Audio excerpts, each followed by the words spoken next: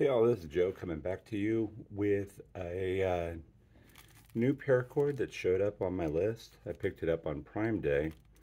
This is Mossy Oak paracord. It's 750. 50 feet runs $16.99, so it's on the higher side, but it is 750 paracord. I figured I'd take a look, so let's see what we got here. So first thing, like I said, Mossy Oak. In the pictures, the green really came out a lot more. This is more of reddish. The green doesn't stick out more, but you know it's camo paracord. Mossy Oak brand. Okay, and let's see. So it's made in China. This reddish tint is something I've noticed a lot with Chinese-made camo paracord. Not always, but I've seen some others that are like that too. So don't know if we're going to be dealing with real nylon or not, but let's open it up and see. So this is how it came. Initial feel, it is soft. Let's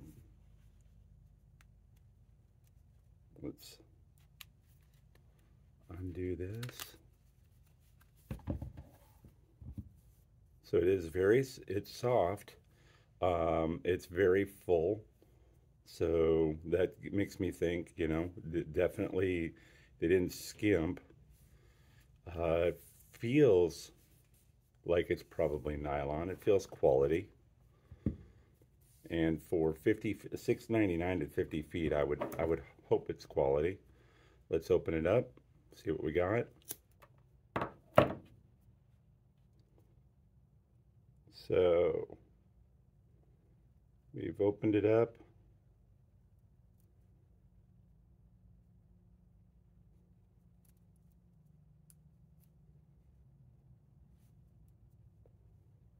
So we do have several strands. So there's 1, 2, 3, 4, 5, 6, 7, 8, 9, 10, 11. There are 11 strands. And they are individually twisted. That said, the look on these, it's a lot glossier. It makes me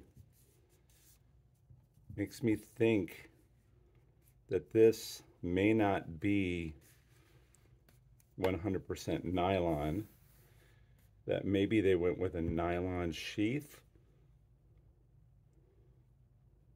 But what we're going to do now,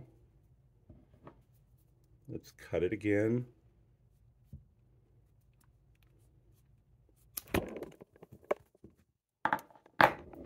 Oops.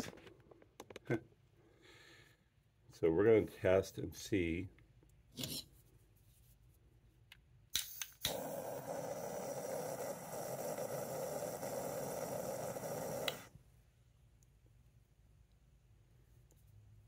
Okay, so the smoke coming off of it is white.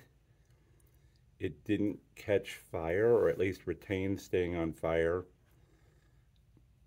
but it didn't necessarily burn clean. So I'm thinking this might be a polyester nylon blend.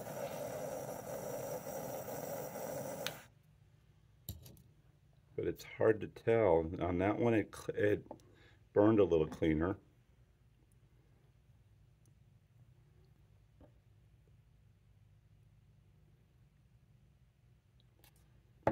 As I said, the feel of it is good. It doesn't retain the heat. Well, it actually does. It's still really hot, and I didn't burn it that long. So I'm going to say that this is even though probably the external sheath is nylon, the inside is probably a poly nylon which is why you're getting a little bit of darkening. You get the caramelization like you normally would get with when you burn the ends, but you're getting a little bit of darkening on the outside. You don't get the dark smoke like you would get with polyester. But I'm thinking this is probably a polynylon.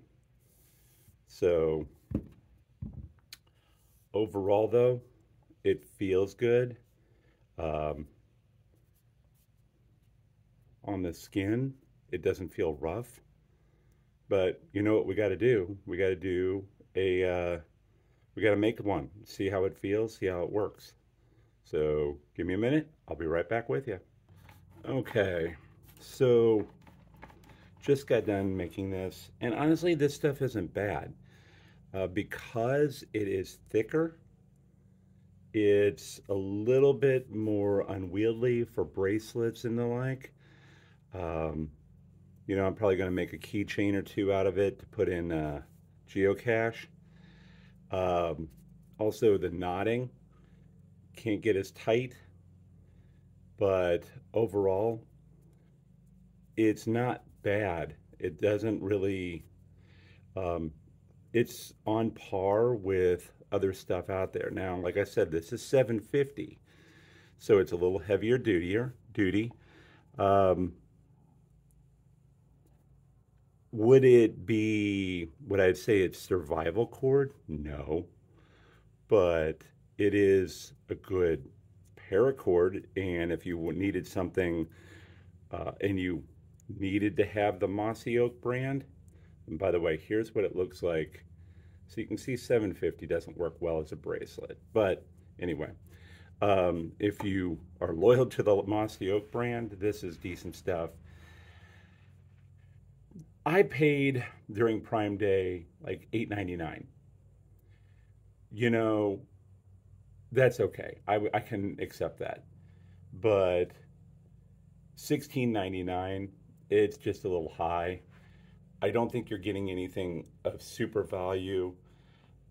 So with all that said and done, and yeah, I'm also a little biased because it's not made in America.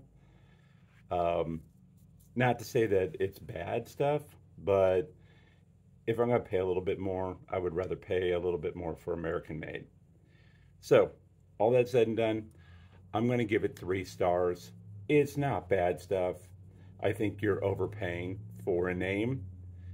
But that's it for this week. Until next time, keep paracording. Later.